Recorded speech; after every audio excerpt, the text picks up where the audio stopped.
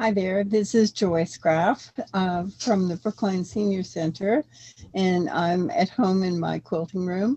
And I wanted to show you today some of the techniques for free motion quilting. So I have a quilt here that I've already done the straight stitching part, the stitching in the ditch, and actually I've already bound it. But what I have yet to do is to go around some of the design areas of this quilt. Get one of the pieces up to show you. So here is one of the design blocks, and there are also some of the piece blocks that are used in the quilt, and I'm going to go around that.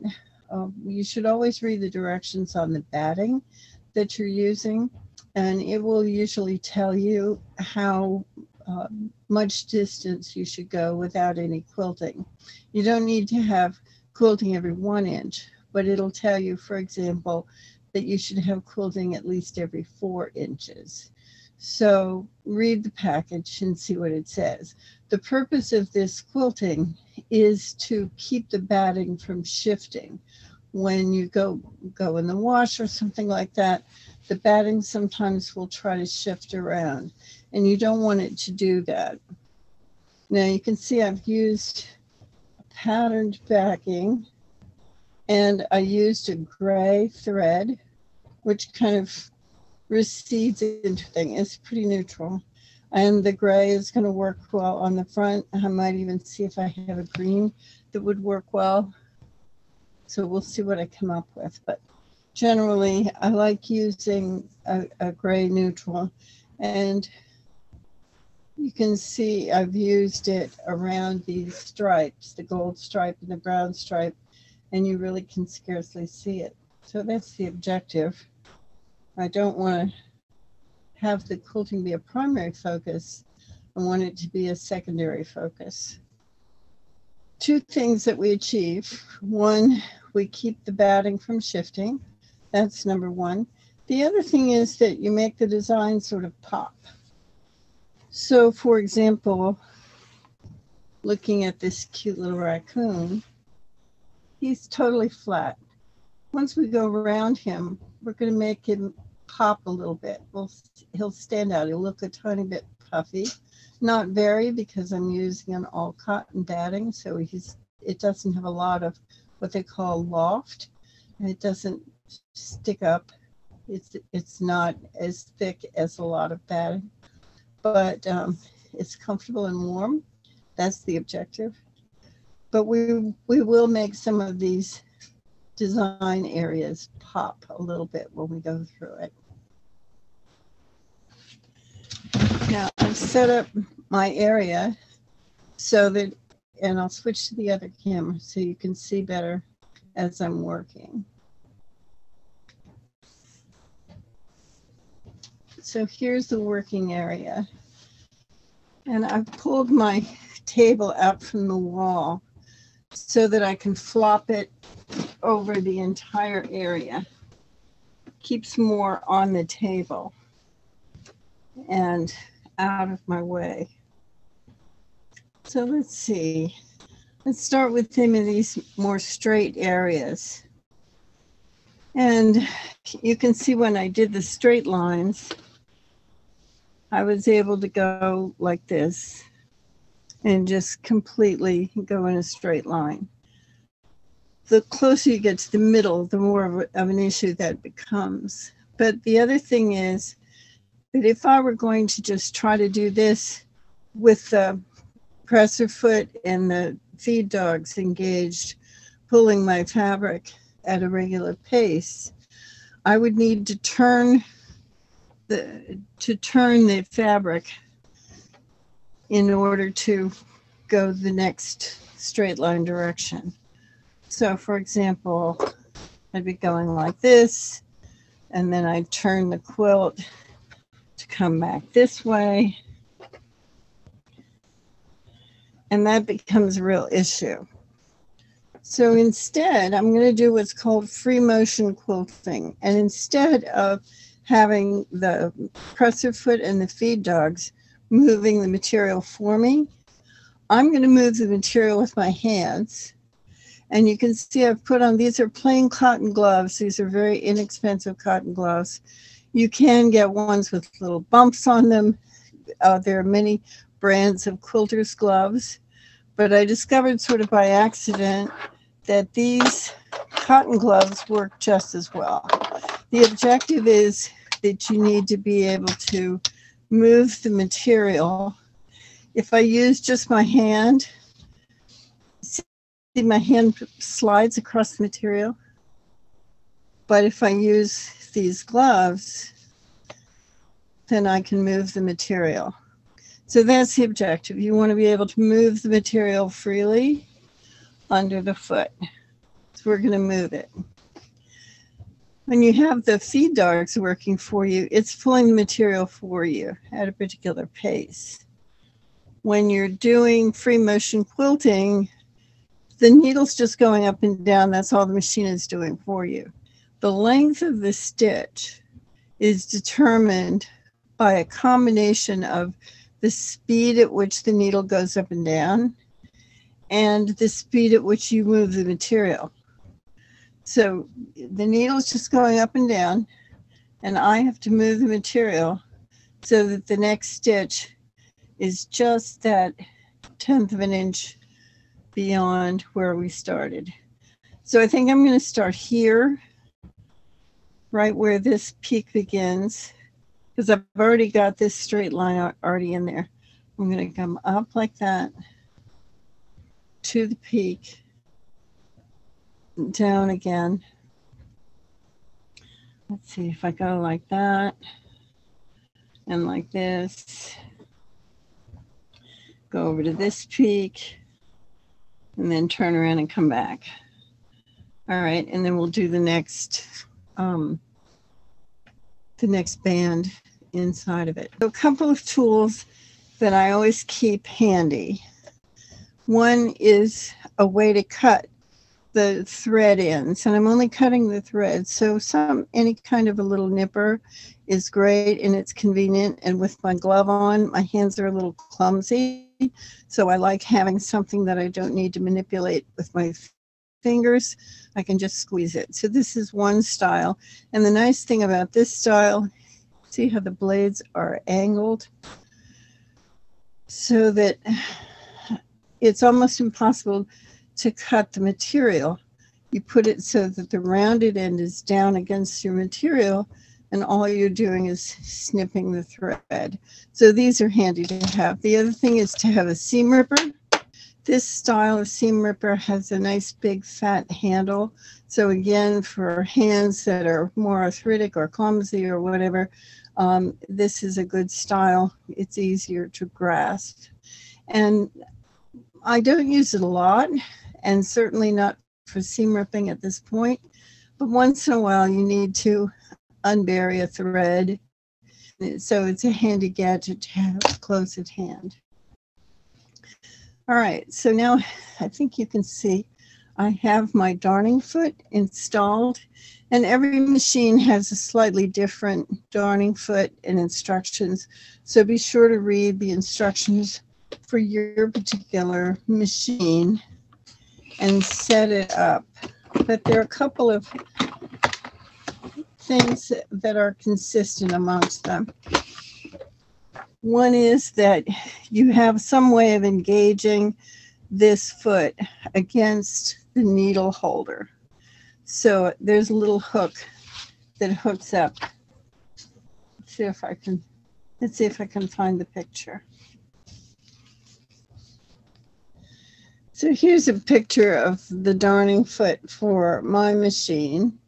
I have a FAF 150 Expressions machine, and it has a post that goes into the little hole that holds your accessories in the back. You put it through the hole, you hook it over the needle holder pin, and so it's attached now. Let me see, I'll get a little closer so you can see it. So it's attached How's that? Not too bad. So it has this plastic arm that goes behind the needle post. This holds the needle in place. So it attaches it and it senses when the needle is going up and down. The accessory hole is back here. It's governed by this little screw in the back. And so I've got the pin on the arm that goes through the hole and screws in nice and tight so it doesn't come off.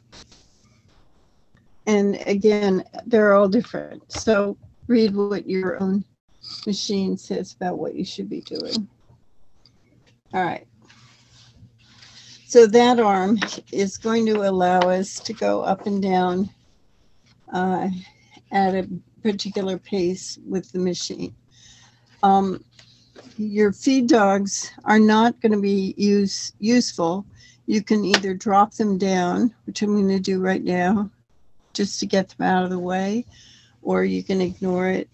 Mine works fine whether I put the feed dogs up or down, but you may want to adjust that. The other thing is when you go back to normal function, don't forget to put your feed dogs back up. So right now, these little crenellated things that normally would move the fabric, we're not going to use them because we're going to do that work. Now, when you engage your darning foot, there will be some way for you to put down the presser foot. When you put down the presser foot, it engages the thread tension. So it's important to have the presser foot in a down or semi-down position. And on my machine, there's a little way that I can move a lever in the back. Now it's not going to come all the way to the floor. It's going to come sort of semi-down, but it's enough to engage the thread tension so that the thread is moving at a particular regulated pace.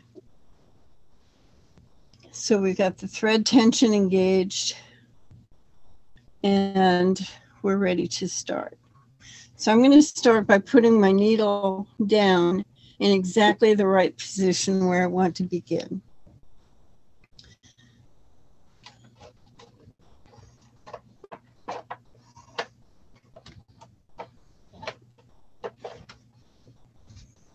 And when I start my line of stitching, I'm going to make a few stitches right on top of each other to secure the thread so that you don't have to tie it. It is possible you can go back and pull them to the back and tie them, but I find it more convenient to simply overstitch a couple of stitches and then go. So here we go. And then remember I said it's a combination of the pace at which you're going to move the material and the speed of the machine. So here I'm going fairly slowly so you can see it. And one of the nice things about this machine, and maybe yours, is that I can tell it to stop in the down position. And that's particularly helpful when I'm doing this, because then if I need to stop and take my hands off and do something else, it's not going to move. I've secured the fabric by having the needle down.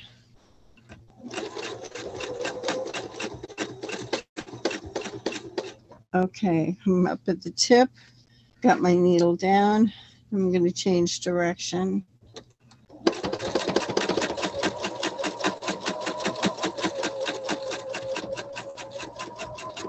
And the needle's going a little faster, so I'm moving a little faster. Stopping because I was stretching as far as I care to stretch, and now I'm moving back again. So you can see I'm using two hands. I'm using my arms.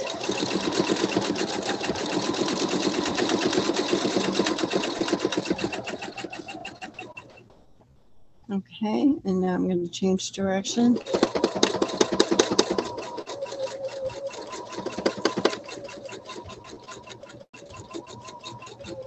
Now notice that my right hand is right up against the housing of the machine. So I needed to move my hand. So I stopped the machine, and now I'm going over again.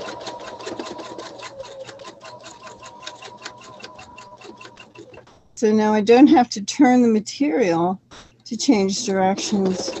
I can just steer the fabric under that needle.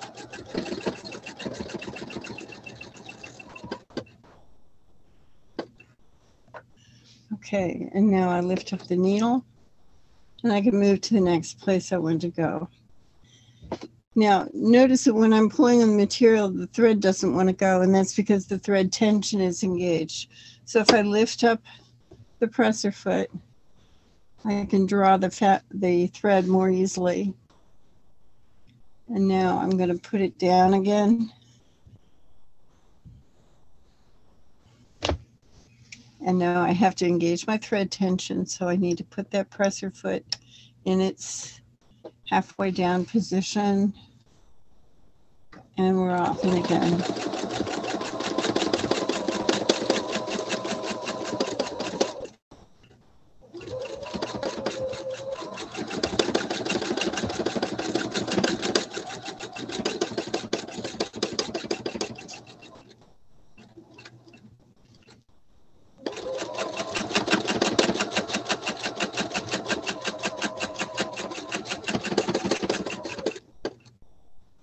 And you can see I've got the needle up, so I had to hold the material nice and steady until I put it down.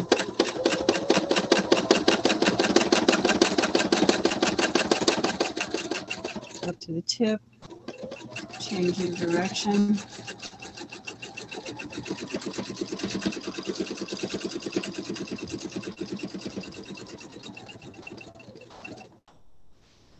Okay, up, lift.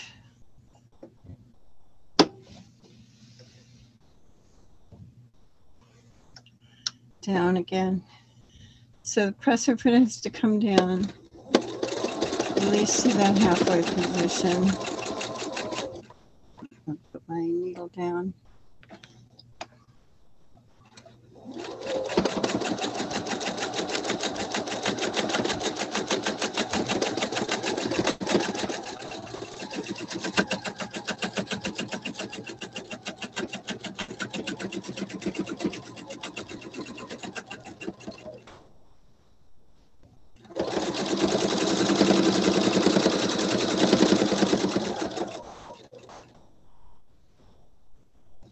And we've got it. Now, let's see, we've got some squirrels over here. And what do I want to do?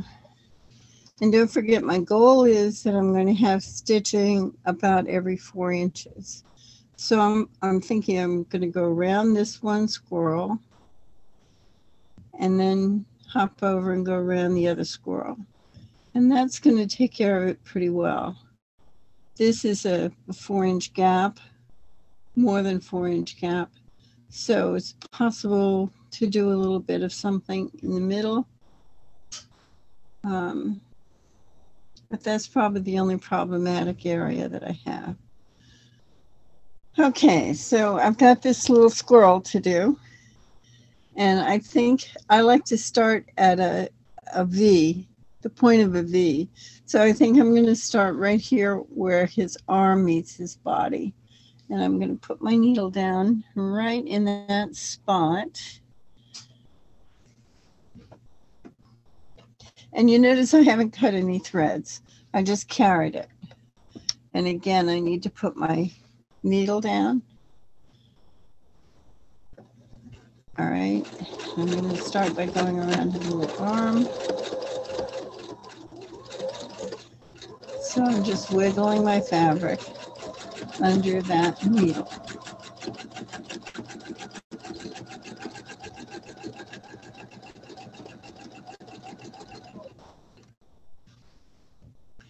And it looks like I've just lost my bobbin thread. So here I was telling about how I hadn't yet, I hadn't done anything with the, cut the thread at all. But here now I'm going to cut the top thread. I've just lost the bobbin thread. I ran out of bobbin, in other words. So we're going to change the bobbin. And I believe I have another bobbin already prepared. I do. All right, so we have another bobbin.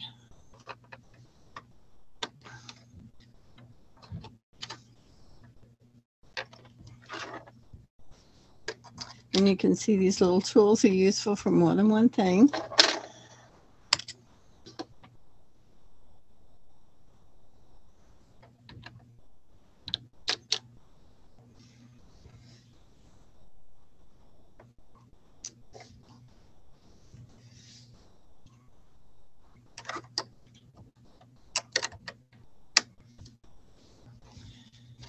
And now I'm going to go down and up and draw my bobbin thread up. And now we're ready to go again.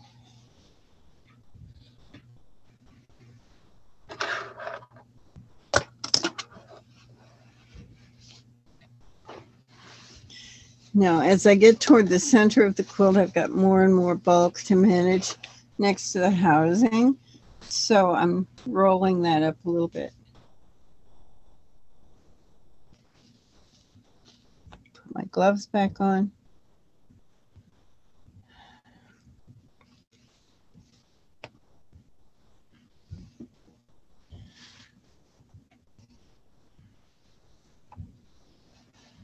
Now, if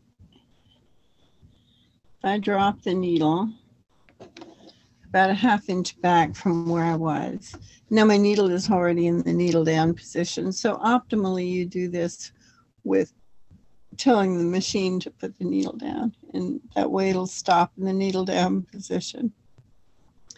All right, so we're ready to go. And I'll just pick that up so you can see one more time that I've stopped about a ½ inch from where I was before. Want my needle in the down position, have the presser foot in the down position, and we're going to go. And I'm going to start by over sewing that one stitch a couple of times, and now I'm just moving along. Needle's already down.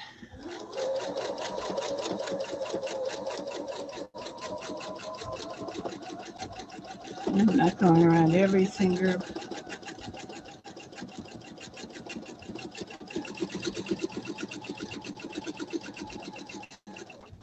My hand's bumping the housing again, so I'm moving my hands.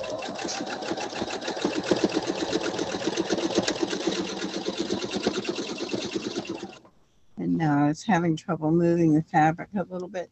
Sometimes you have to free it up in the back so that it'll slide smoothly.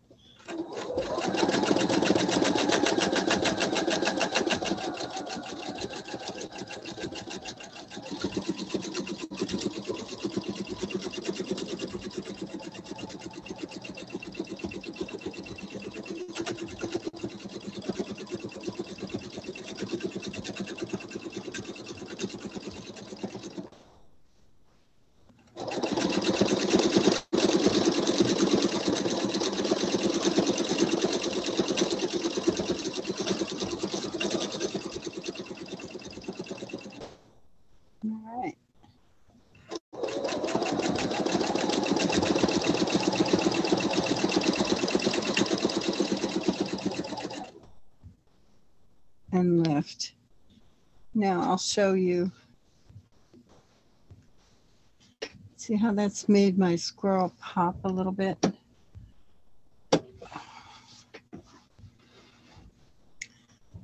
So it just outlined him a little bit more, makes his image a little bit more prominent, pulls him away from the flat part.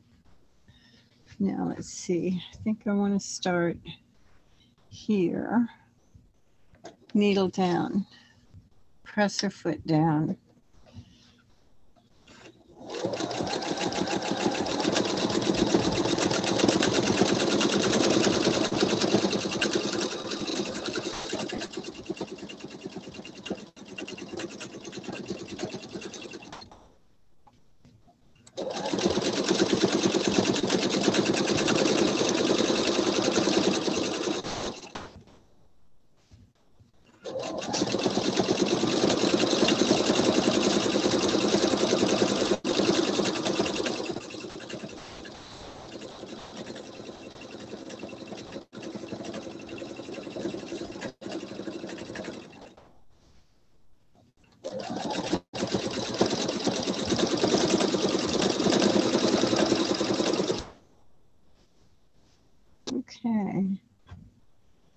Now, do I want to do this leaf? Maybe. Yeah, I think maybe I will. All right, up and up. And I'm just going to do this one top leaf. Down and down. Needle down. Presser foot down. If I don't do the presser foot, I'll show you what happens if you don't put the presser foot down, because you will undoubtedly do that at least once. So I'll show you what that does. Yeah. All right, so now I'm just going to stop here for a second. I have to cut both the top thread and the bottom thread. And this is where this scissors actually is particularly wonderful, because I can go under the fabric, use the curved side toward the fabric, and snip that thread without cutting my fabric. All right, let me just move this out of the way for a minute. I want to show you what happens if you forget to put the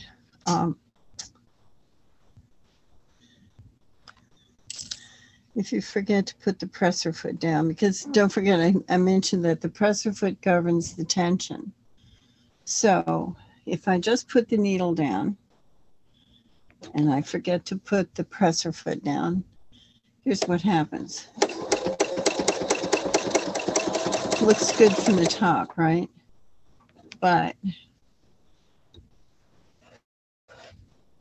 you have a mess on the bottom. It's a total mess. Here, I'll show you closer to the camera so you can see. Sometimes it'll just be a whole series of loops, but you can see that the tension is wrong. Here I have a loop. Here I have a straight line. This is not good.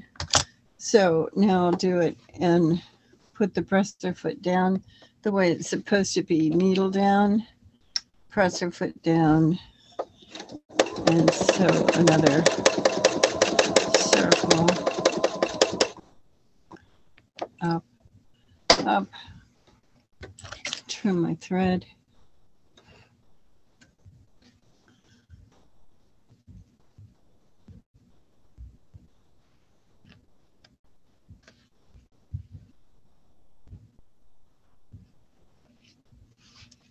So now on this circle, you can see that the stitches are even. Over here, the stitches are completely mucked up. So that's what will happen. Sometimes it'll just look like loop-de-loop all over the back, and you get to tear it out at that point. There's nothing to do but tear it out and do it again. So don't do that.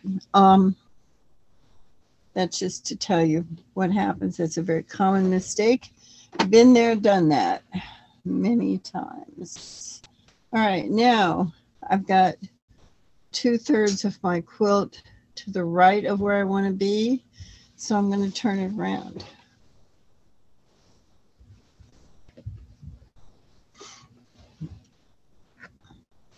Now I have less bulk to manage against the housing, and we're going to do what we did before and do these piece stripes.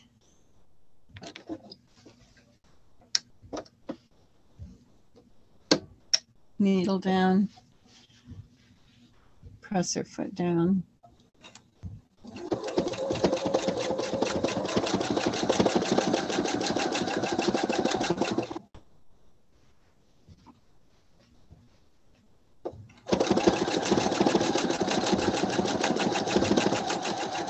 So it just takes practice.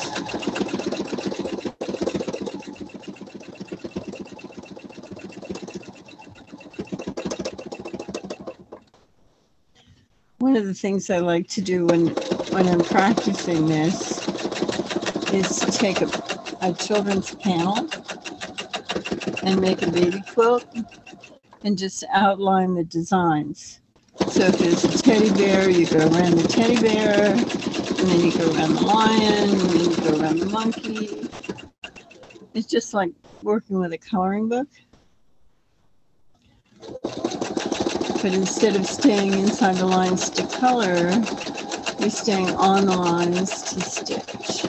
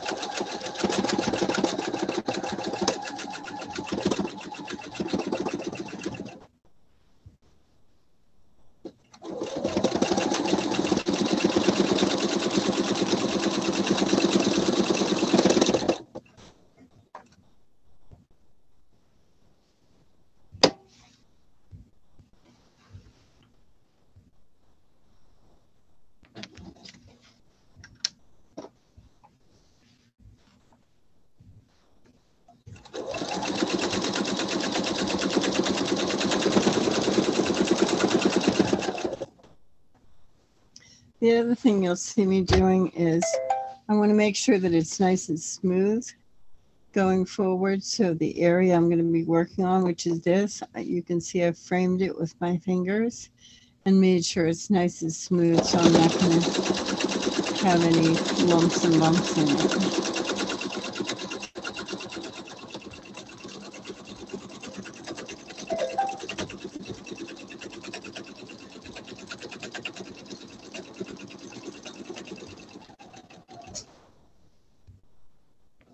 And there we are. Okay, so now that I'm on this side, I have a bird here. And again, let's sort of scope it out. We've got a bird to do. We've got one bird here and one bird here. And then there's going to be a gap.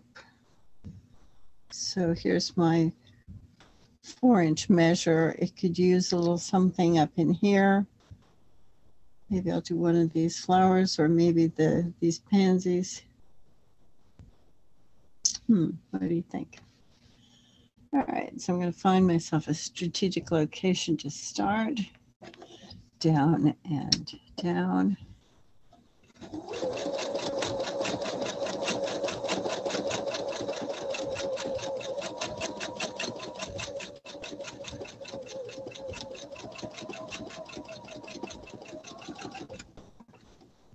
And the reason I stopped then was I felt like I was too far away from the design area where I wanted to work, and I'm wiggling a lot, so I'm moving my hands in closer.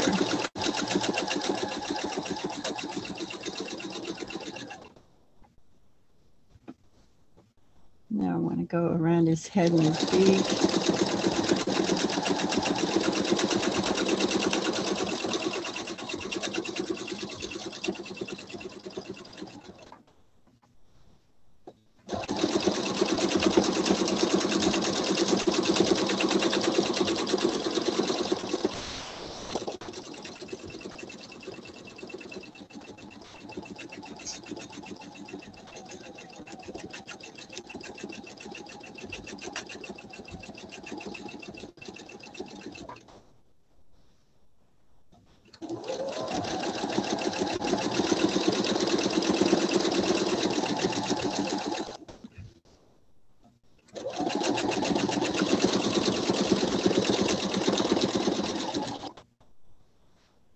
And up and up.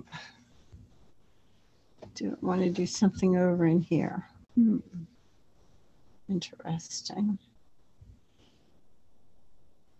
So what I'm looking at is what's in the foreground and what's in the background.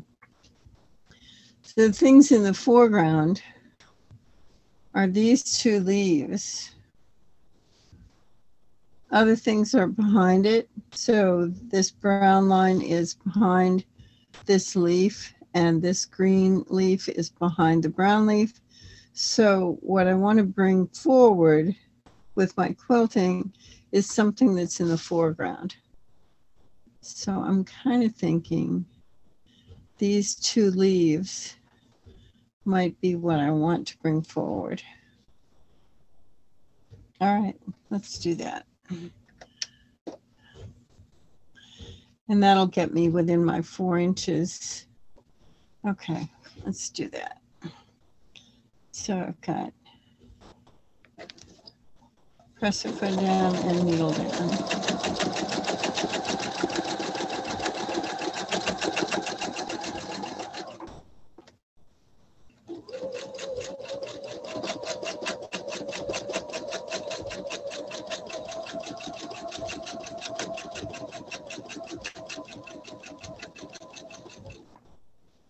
Okay, needle up, presser foot up. And we'll come down, I think, to here.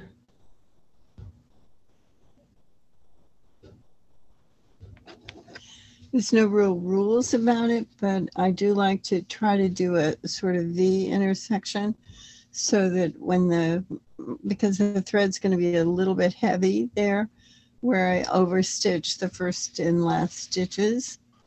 So it makes a place where that would be okay to do. So now I've got my needle down, I put the presser foot down, and here we go.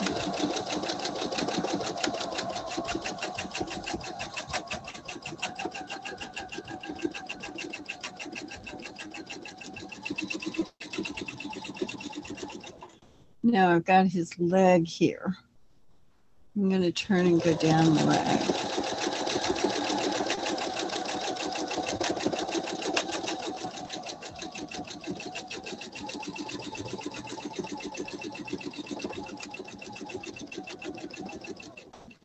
Where does that leg go? Oh, there it is. Okay. This is why it's handy to have these things be clear plastic, because then you can see them better. Especially when you're going backwards like that. Am I going in the right place around him? And here I have a choice to make. And I can actually do both. So let me go ahead and do both. Because I started at that V, now I can actually go around the body, back to my V, and then do the tail.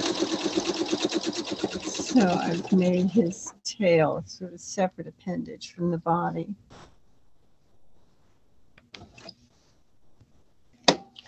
I think I like it. Okay.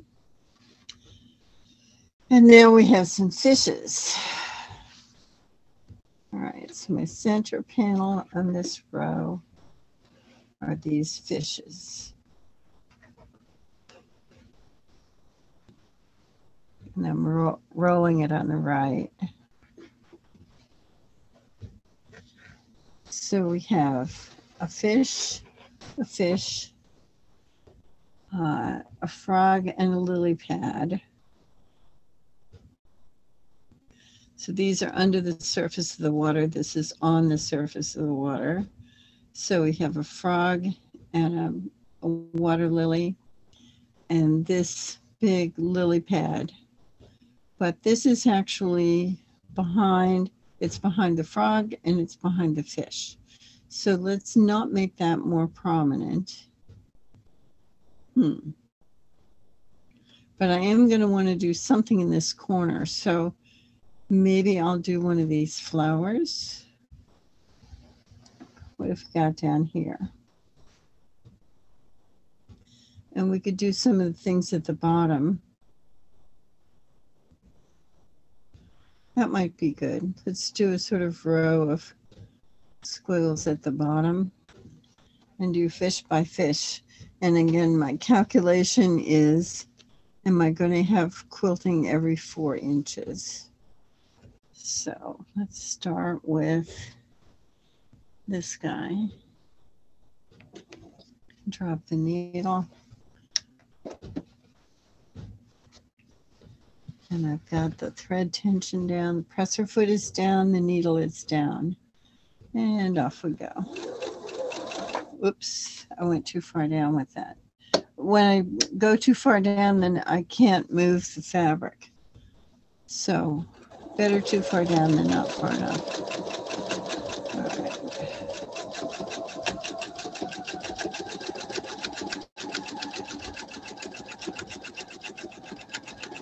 Around that thin. This thin.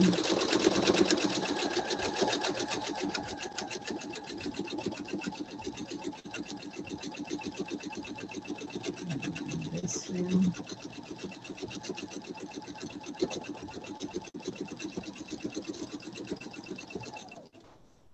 Okay. So I got him. I think I'm going to come down and do this row first. And we get to sort of droodle,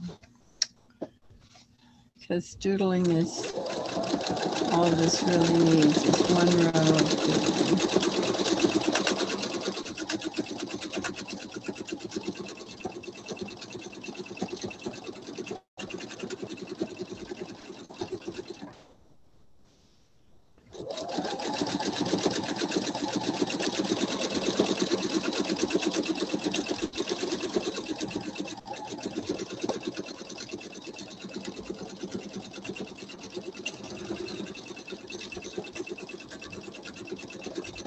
Yeah, that's enough.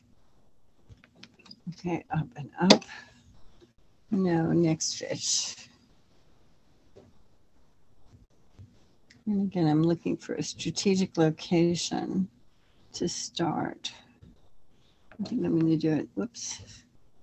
It's not the best place. Just come over here. And don't worry about that extra little stitch. We'll fix that in a minute. I'll show you how.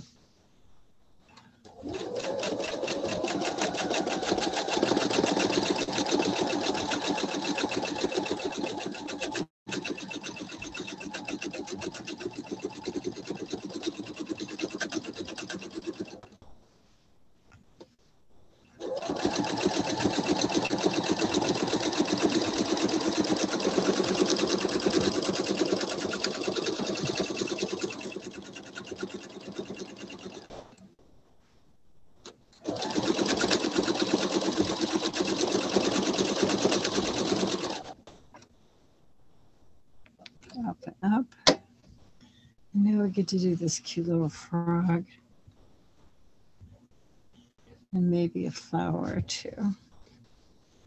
Oh, and we've got a dragonfly over there that we could work on as well. Let's see. I think I will start here. Yeah, that's good. Okay. Oops. Yep, I didn't put the tension down. All right, so let's go fix that right now, because I know I have a mess on the back. Okay.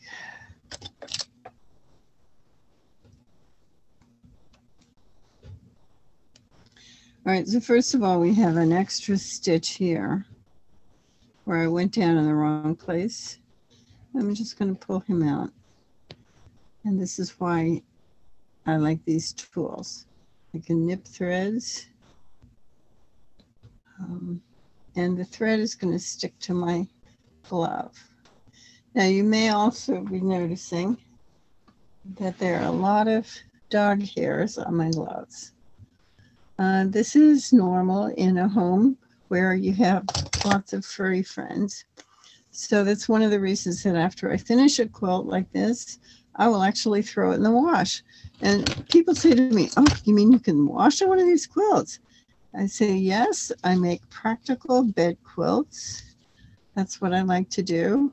And yes, they are all 100% washable. So all of these little, what I call the carry threads, where I carried the thread across a gap, all those carry threads now have to go. So I'm going to take those guys off. But here, I forgot to put the presser foot down. So I know that where I started this frog, I have made a mess on the back. And let's go look at that.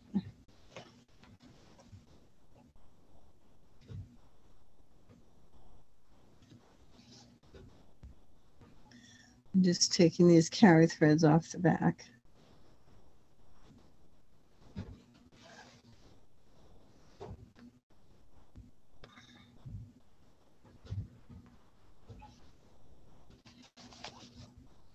Some are longer than others.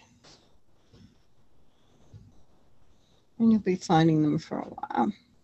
All right, where's our little frog? Frog is here. So if I turn him upside down,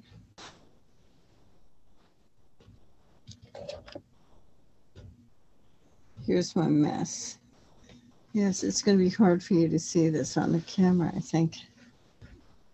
Oops. That's the bobbin thread.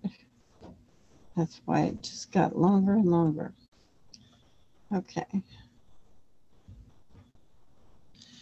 It's going to be hard for you to see this, but I'm just going to pick it out with my seam ripper.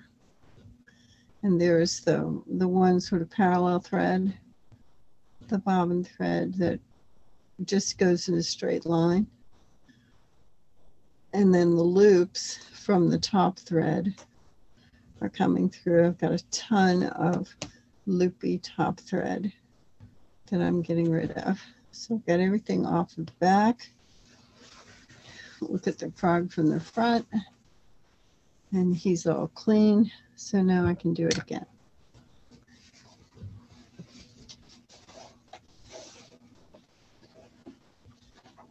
Get the frog back in the right position. Put my gloves on.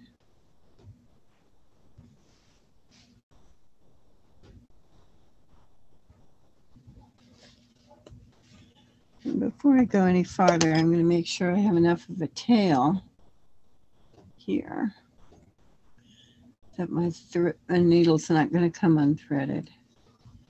Yeah, there's good. Okay.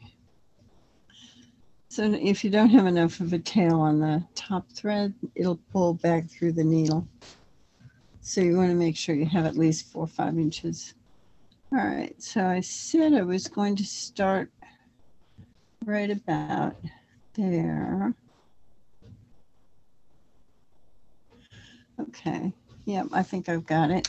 So work at my plan of attack, so to speak. So I put the presser foot down first so I won't forget it. Now I have to make sure I've got my foot on the accelerator down here. Okay, and I'm holding him nice and flat. And I'm going to go around his arm first.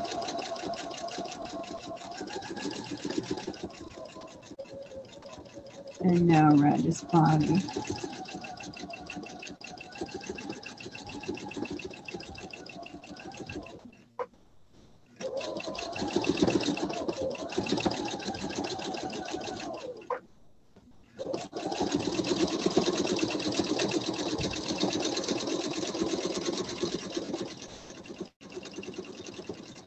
Good. All right. So we got him. And now let's see. I think let's go around this flower.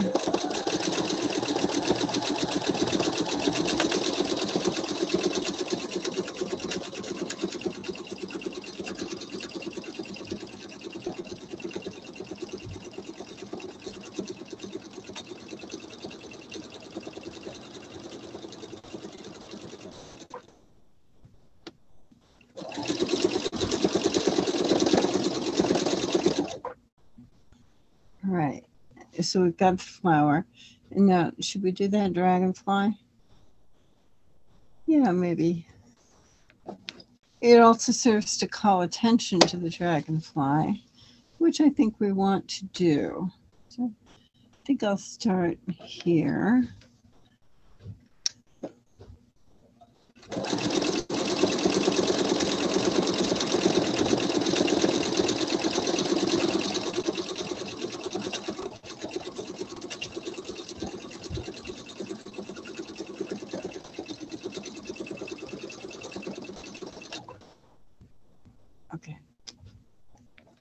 And now I said I was going to do at least one of these flowers over here. We can do this one. Why don't we do that one? All right.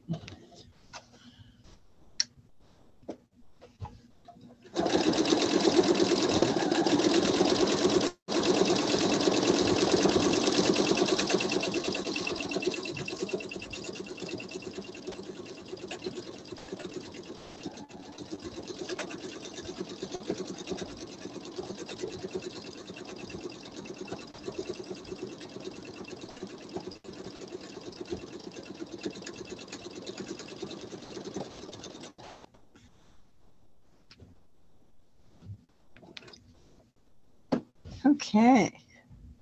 All right, and now I've got a raccoon on my left, but I already have a lot of bulk on the right, so I could turn it around.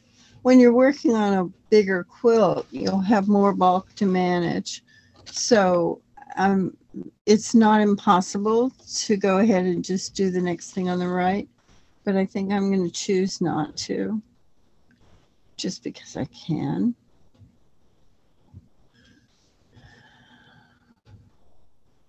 So I'm taking off some carry threads here.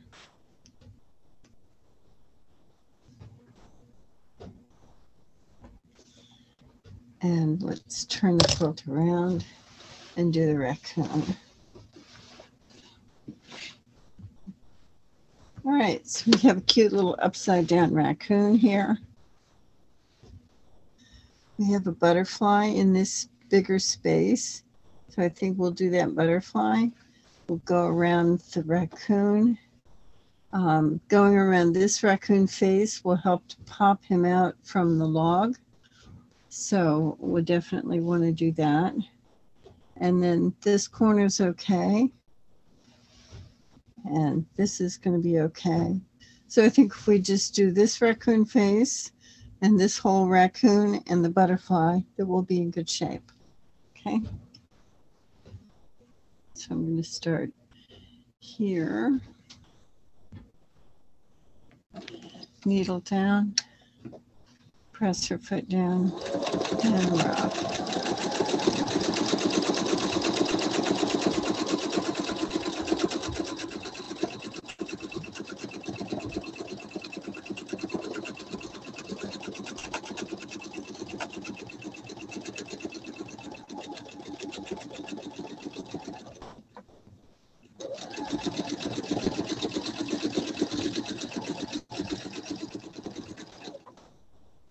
Okay, and then up and up, and we'll start here on the tail.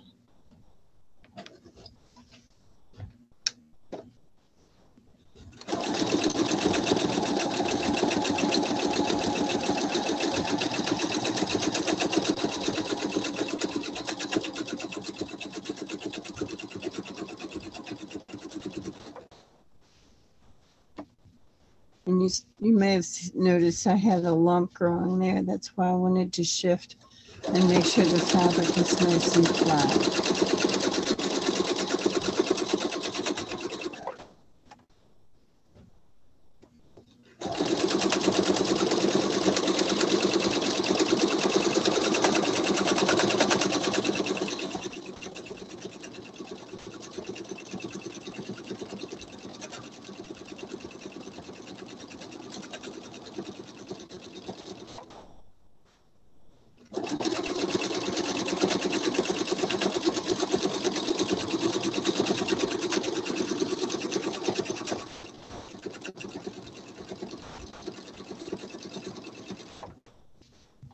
Okay, and now let's go up and needle up and butterfly. I'll put it at the bottom.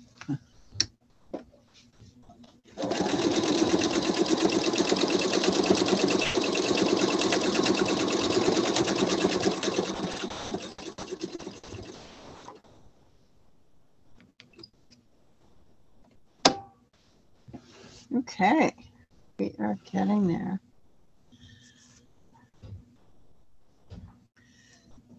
So I think you have the idea now, and just it takes practice.